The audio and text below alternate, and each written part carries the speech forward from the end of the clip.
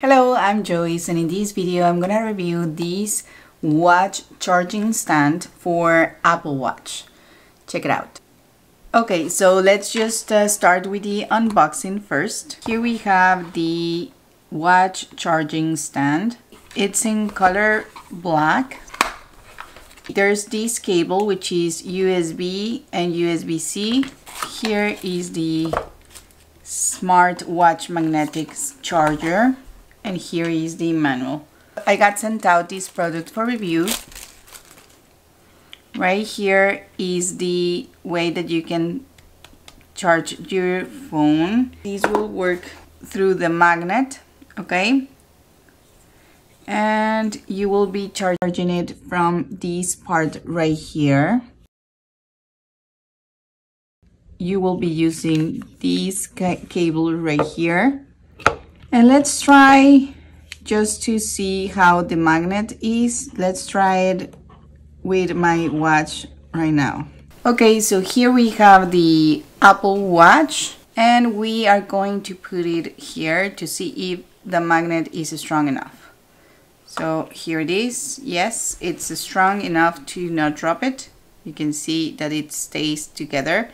Now let's connect these with the cable to the power outlet. Okay, now the cable, it's a regular cable, it's not very long, so I'm gonna try and charge it with a portable battery so you can see how it works. Okay, so here is the charger. Now let's plug it into the battery.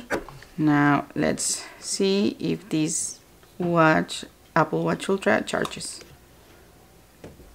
It does charge. Okay, now let's see how it takes to charge up to 100.